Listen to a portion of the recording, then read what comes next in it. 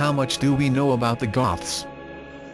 Those fortunate enough to keep at a sound distance from the historical discourse shall probably think of those numerous Bela Lugosi impersonators who live by their hairspray and their macabre aesthetics. Those who did devote some of their time to tearing through all the insurmountable dogma and inexplicable lacunae in place of vibrant ages and civilizations that one finds in history textbooks will doubtlessly think of Jordanes and Cassiodorus in this respect, and recollect the Goths to have been a group of Germanic tribes who swarmed Europe in the alleged 3rd century AD, and alleged is a key word here, to rape, pillage and terrorize.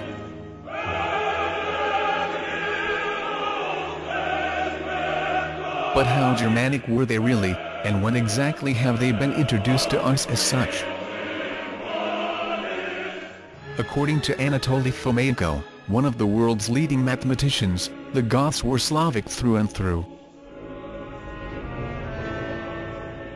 This alone would fail to make a piece of sensational news. However, Fomenko redefines sensational, telling us that the Gothic tribes were none other but the biblical nations of Gog and Magog. That might sound like nonsense. After all, don't the Old Testament events date back to times immemorial? However, once you delve into the long-awaited English translation of Fomenko's history, fiction or science, you shall very soon discover that official history is absolutely and completely without competition in terms of making nonsense sound like science. History, fiction or science, is a phenomenal and unprecedented scientific experiment, since neither state-of-the-art methods of mathematical statistics nor astronomical data have ever been applied to history before.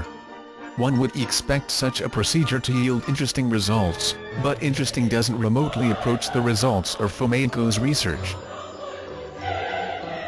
Ancient and medieval history transform into a phantom, leaving us with the historical period of a single millennium to encompass everything from Jesus Christ, who is proved to have lived in the 11th century AD, to today.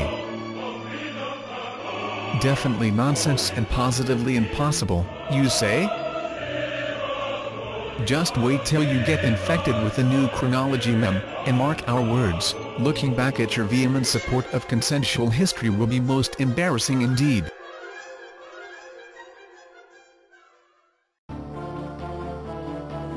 This book will change your entire perception of history forever. What if ancient Rome, Greece and Egypt were invented during the Renaissance? What if the Old Testament was a rendition of events in the Middle Ages? What if Jesus Christ was born in 1053 and crucified in 1086 AD? Sounds unbelievable?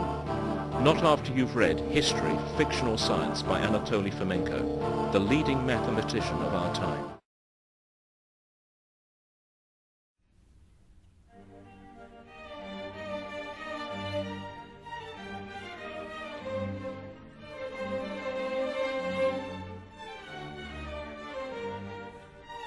We shall never know just how many historical documents are in fact counterfeit.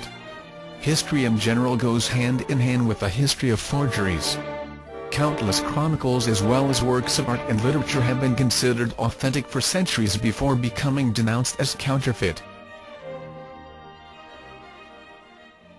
A presumed fragment of Cicero's De Consolatione discovered by the famous humanist scholar Sigonius only became identified as a work of the latter 2 centuries after the death of the author. We would probably still believe in Cicero's authorship of said fragment if it hadn't been for the discovery of Sigonius' written confession. Similar examples are rather abundant. The Thespian poet Lucius Verus, who turned out to be a 18th century Dutch scientist by the name of Herkens, plagiarizing from the 16th century Venetian author Carrario, classical text sold to the Leipzig library by a certain Schenes in the 1920s and so forth. Think of just how many remain undiscovered. After all, the larger part of the iceberg always remains underwater. However, there may be an equal amount of valid historical documents in existence that were declared forgeries due to their being at odds with the official history. Anatoly Fomenko, the prominent mathematician, was the first to apply natural scientific methods to historical data, coming up with a revolutionary theory which implies a radical revision of history as we know it. This theory finally explains such historical oddities as the existence of Christian tabernacles in the pagan town of Pompeii and the Ottoman Turks referred to as Persians in medieval documents. It is rendered in Fomenko's fundamental work entitled, History, Fiction or Science, which is finally out in English.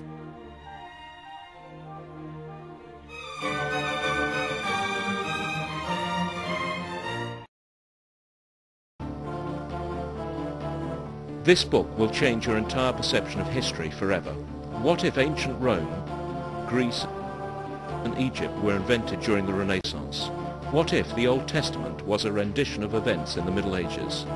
What if Jesus Christ was born in 1053 and crucified in 1086 AD? Sounds unbelievable?